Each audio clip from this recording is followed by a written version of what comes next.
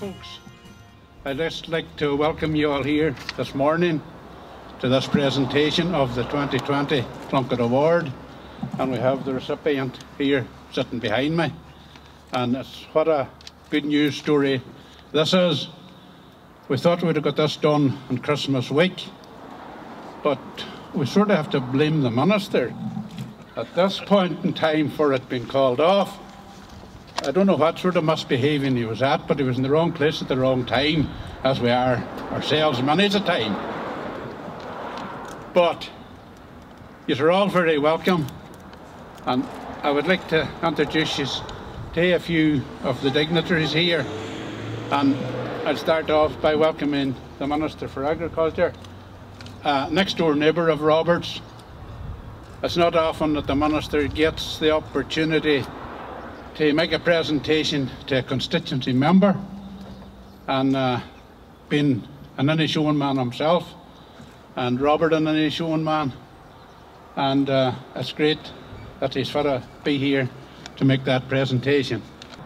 So, with nothing further to say, I'll ask TJ Flanagan to say a few words about the Plunkett Award throughout the years. So, TJ, over to you.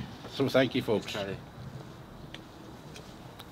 Thanks, Charlie. I'll take off the mask. Feel a bit strange not wearing the mask at this stage. Ladies and gentlemen, it gives me great pleasure to come to Carndonagh, the home of this great co-op, 5 months later than initially planned, to formally mark the awarding of the 32nd Plunkett Award for Cooperative Endeavour. With this award, we take the opportunity to celebrate the wonderful movement, the men and women who had the vision and courage to take to the byroads of rural Ireland to spread a simple but revolutionary message. If we work together and pool our resources, however meagre they may be, we can achieve great things. We gathered together to announce the name of an individual who, in the opinion of a panel of independent experts, has made a truly outstanding contribution on a local and a national level, working selflessly to improve the lives of ordinary people. Whilst the cooperative movement in Ireland has been for the past 127 years associated by the general public with the dairy sector, there are a very large number of cooperatives servicing the needs of general farming and the rural economy. Inishowen Co-op is one of those, a successor to a separate Inishowen Livestock Mart Co-op which was established in '58. It was then registered in '63 as Inishowen Farmers Cooperative Society Limited. Since then it has grown by merger and organically to encompass the entire peninsula and has spread its influence and operations throughout the entire county and beyond. The current co-op is a tribute to the people of Inishowen and the surrounding areas. Its contribution to the local agricultural and general economy is substantial, and like other co-ops, it harnesses the potential of the people of the area and focuses it to deliver quality services efficiently. The co-op, however, wouldn't have existed without the grit, determination and vision of a few local people who saw the difficult economic circumstances that existed at the time and saw that they could do better. History books tell us that those people who spread the word about cooperatives and worked to establish them didn't necessarily have an easy time. Innate conservatism and inertia, opposition from existing businesses, and perhaps the fear of failure served to make life difficult for those brave men and women, but they persisted, and thankfully some were successful. In the case of Inishowen, we can look back to the leadership of a man who throughout his life has shown courage, determination and wisdom to set up the Mart Co-op in '58 and the Farmers Co-op in '63. Not only that, throughout the succeeding decades he continued to serve in various leadership roles as a director, as a chairman, or in current terminology as an influencer, maybe not on Twitter, and as a wise counsel to those who subsequently took over the mantle of leadership. He showed extraordinary leadership at farm level as well, embracing science and husbandry and modern techniques to demonstrate to his peers that the farms of the region could be efficient, productive and maybe even profitable. That man is Robert Carey. I spoke to Robert in December when we had originally planned to present the award, and he was extremely proud for himself and for his society. He was right to be. He was recommended for the award by the Inishowen Co-op Society. His citation, along with numerous others from all over the country, was rigorously vetted by a panel of independent judges, and in their view he was an outstanding candidate, representing the absolute best of volunteerism, leadership, vision, commitment to community and to the cooperative movement. looking back at those tough times in the 50s, 60s and 70s from the current day of technology and opportunity, we can imagine that we're very different. But we're not really. Rural Ireland is still disadvantaged. This region does continue to lag behind the Google economy in Dublin. And when we get over COVID, we will have a huge task facing us as a nation, as an economy, as a society, to rebuild our tourism and hospitality sectors. We need to create opportunities for our youth. We need to create a vibrant local economy built on the pillars of agriculture, tourism and industry. The leadership, self-sacrifice and vision of Robert and his colleagues over the past half century and more should be an example to all of us in that endeavour. Working together, the spirit of cooperation will allow this region and the nation to recover and to thrive. Thank you, Chairman.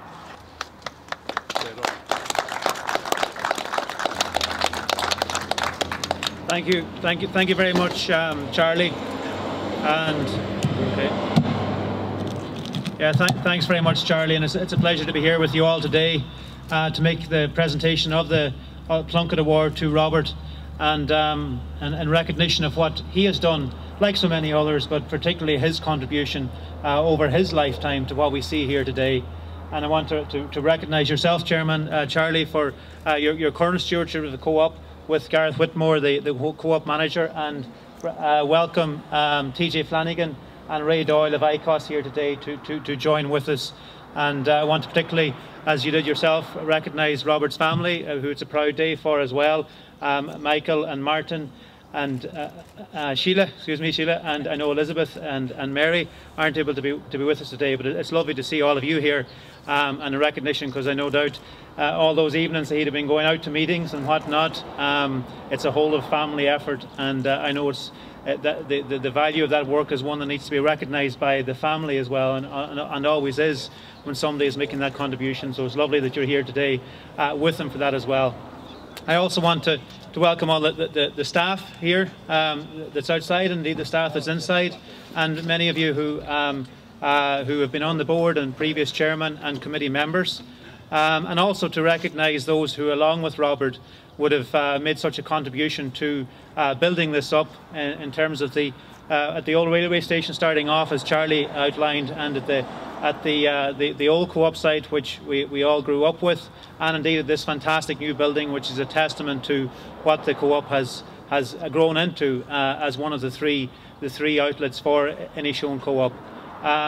It's particularly proud myself as well as Minister to be here to be able to make this award a national award to Robert in our home area.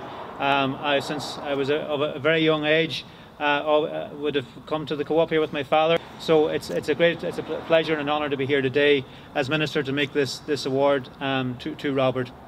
I think, as TJ outlined, the Plunkett Award, is a reflection and a testament to the spirit of the co-op movement and the people who drove it. It's the principle which has made our agriculture sector so successful as well right across the country, and it's a principle which has really been of great benefit to farmers and the rural community here of Inishowen through the Inishowen Co-op movement over our lifetime and the 65 or so years since it was established.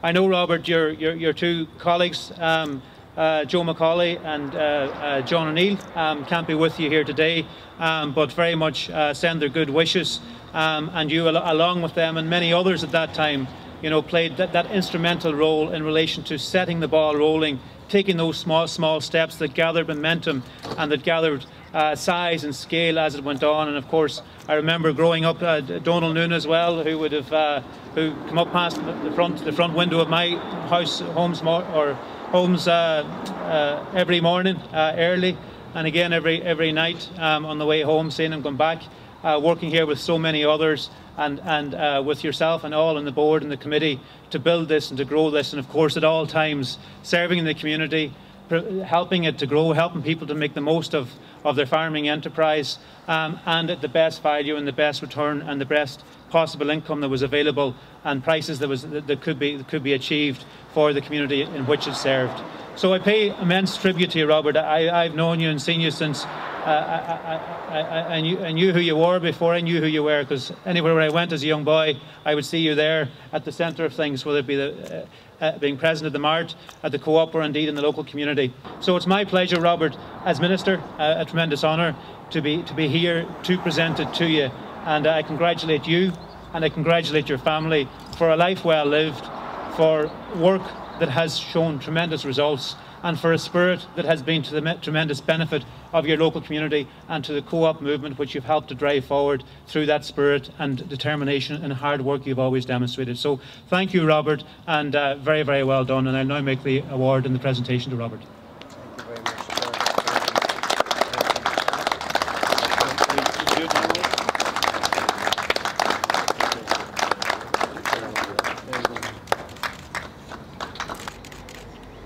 Thank you very much. First of all, let me thank the Chairman and TJ Flanagan and the Minister, our local TD, Charlie McConalogue, for such kind words. Minister, ICOS personnel, Chairman, invited guests. Most of us all get unexpected surprises from time to time, but I certainly got an unexpected surprise in the early days of December of 2020, when TJ Flanagan, Chief Executive of the ICOS, rang and told me that I had been awarded the Horace Plunkett Award for 2020. Back 23 years ago, we gathered testimonies for the nomination of the main founder member of the Nation Cooperative, Donald Noon. As I say, this award is a national award. You have people from all over Ireland that are very deserving of it, and for that reason it was a surprise indeed when in 1998 Donald was awarded the Horace Plunkett Award. Donald lived a life completely taken over by the Inishowen Co-op and the ideals and the ethos of a good cooperative, and he wanted the Inishowen Co-op to be of a similar nature. The cooperative started from very humble beginnings. They started life on an old railway shed, a used railway shed with a clay floor, some of the slits missing and the ones broken, but that's where the cooperative started. Now today, they're one of the bigger employers on the peninsula, giving employment to the young boys and girls, sons and daughters of the cooperative shareholders from bygone days. It's great to see that, because these people will make their life in Inishowen, settle in Inishowen, rear their families in Inishowen. It's much better than to see them going overseas looking for employment.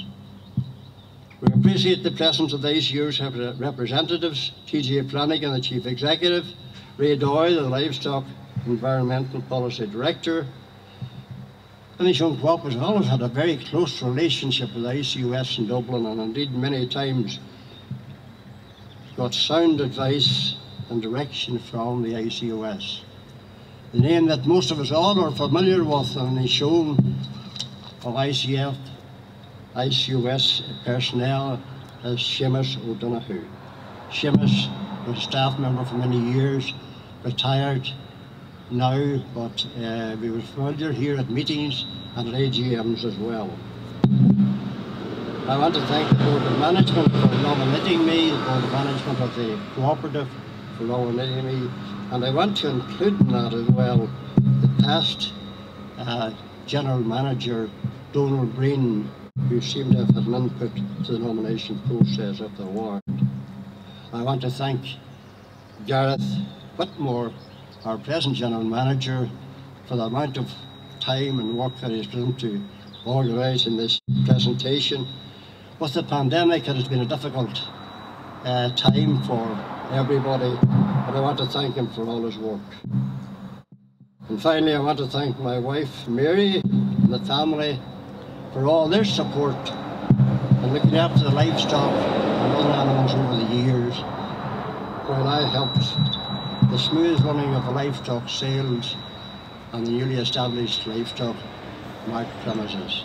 Thank you very much. Here, here. Thank you, Charlie.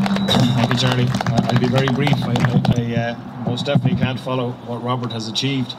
And I don't know if the rest of you are struck like I am, but I'm struck by Robert's speech. There's not one mention of himself. There's mention of the three others. There's mention of the co-ops. There's mention of the farmers.